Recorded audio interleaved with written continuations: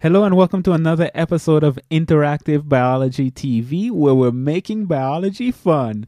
My name is Leslie Samuel, and in this video I'm going to talk about three more intrinsic shoulder muscles, and that would be supraspinatus, infraspinatus, and teres minor. I wanted to take these together because they have it's easy to remember their insertions when you look at three of them together. So let's get right into it and deal with the first muscle, which would be supraspinatus. Now, if you remember when we looked at the clavicle, not the clavicle, but the scapula, we looked at the fact that on the posterior or the dorsal surface, you have the spine of the scapula that we're showing in this model right here. And above that, we have the supraspinous fossa. Below that, we have the infraspinous fossa.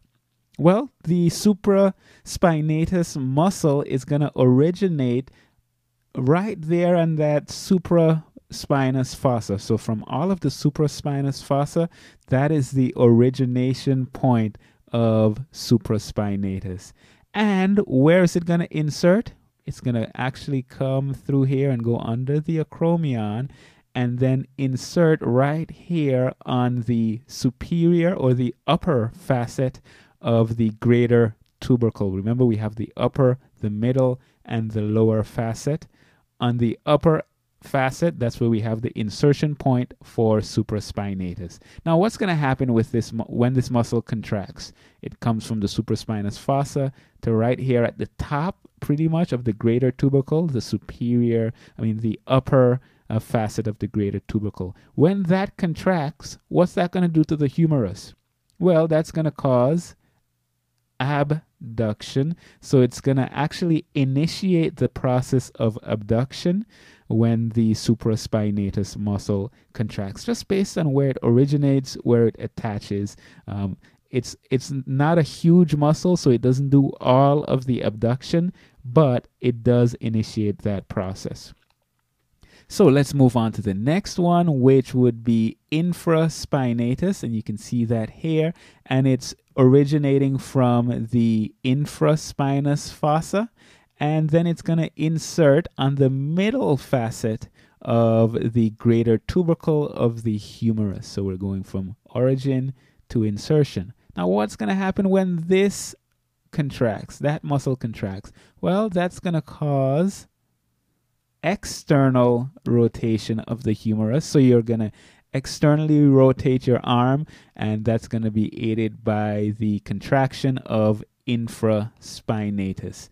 Then we're going to look at the third one, which is teres minor, and you can see teres minor over here. I didn't show infraspinatus on the previous picture like this, but infraspinatus is right here.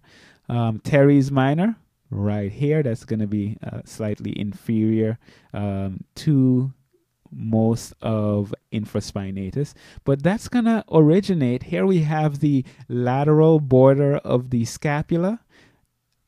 Teres minor is going to originate from the upper 2/3 of the posterior surface of the lateral border. So the upper 2/3 of the posterior surface of the lateral border, and then it's gonna insert on the lower facet.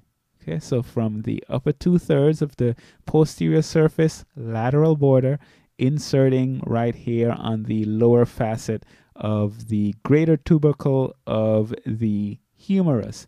Now, what is that going to do when it contracts? It goes from here to here, and remember, we're moving the bone from the insertion point towards the origin. So that's going to cause some external rotation. Okay, so some external, let me try to make that a little round so that it shows the rotation. And also, it helps with adduction. So if we have the humerus horizontally here, it's actually going to cause adduction, moving the humerus closer to the trunk. So when we look at these three muscles and we look at the origins and insertions, you can see specifically the insertions, which is why I wanted to put these together. We have the upper, middle, and the lower facet of the greater tubercle. Those are the insertion points for supraspinatus, infraspinatus, and teres minor. So let's do a quick review. Here we have the muscle that's called supraspinatus. The origin would be from the supraspinous fossa, and that is going to insert on the superior facet of the greater tubercle of the humerus, and the action is going to be initiating abduction of the humerus. Then we have this muscle, which is infraspinatus, which is inferior to the spine of the scapula. That's the name. The origin will be the infraspinous fossa. It's going to insert on the middle facet of the greater tubercle of the humerus. The action is going to be external rotation. And then lastly, we have teres minor, originating on the upper 2/3 of the posterior surface of the lateral border of the scapula. That's a mouthful. We have it inserting on the lower facet of the greater tubercle of the humerus.